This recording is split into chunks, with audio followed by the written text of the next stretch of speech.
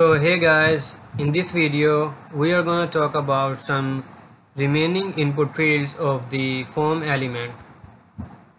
So let's start this video with the field set. So field set is a form element which is used to group the related elements.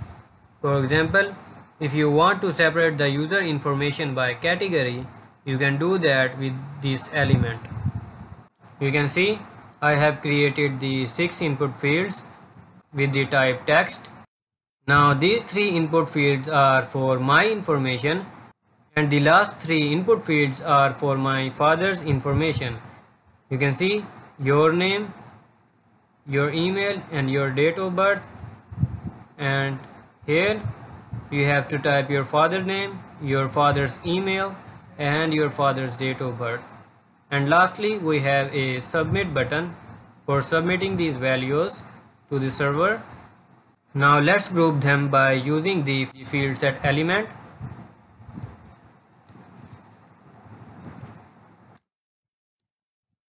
Paste your values or your element here, and now also copy these 3 elements and paste it inside the field set.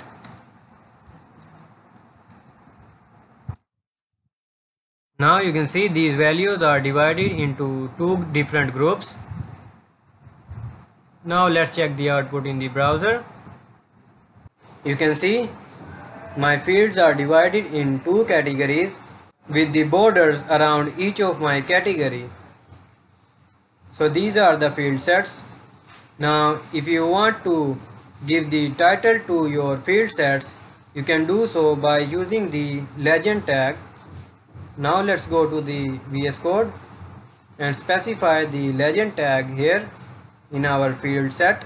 Let's create a legend tag here and give it a name as personal information, personal info. And for my father's one, let's give it a father's info title.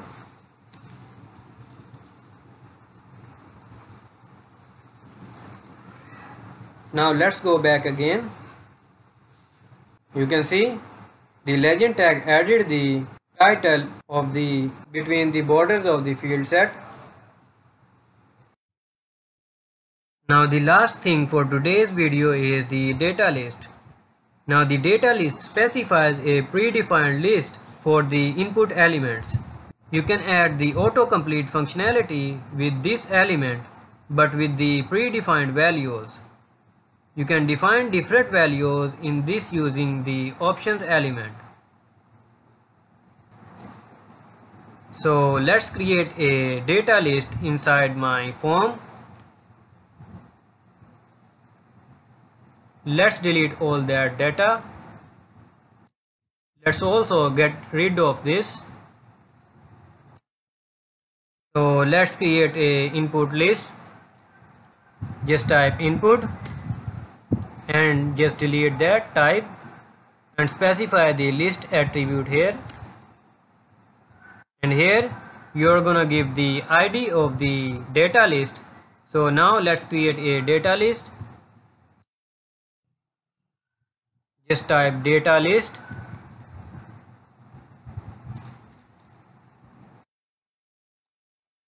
You can see the emmet is giving me the suggestion data L.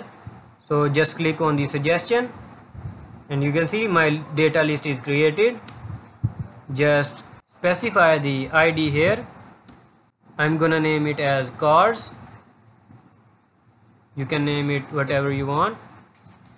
And now create a list of options here inside the data list. Options. So in the value attribute, give the value that you want to store on the server.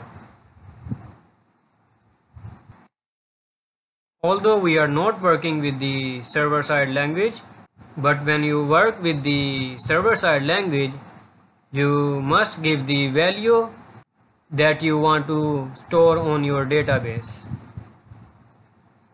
So let's give it a Ferrari name and whatever you type in between this options element will be displayed to the user.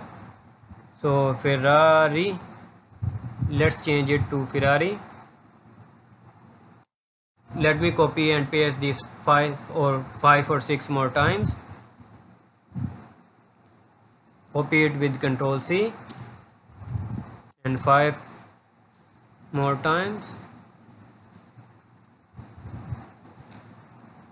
Let me change these values quickly. You can see I have specified the value for each of my option, and I have also specified the ID here. So let's copy this ID and paste it in our list attribute of the input. And now my data list has been created. Now let's go to the Chrome browser. You can see this is my data list of predefined values. I can select my favorite one, which is Ferrari. Now I am able to submit this. You can see my values are submitted and everything works fine. So that is it for the video, guys. I hope you learned a lot from this video. Now catch you guys in the next one.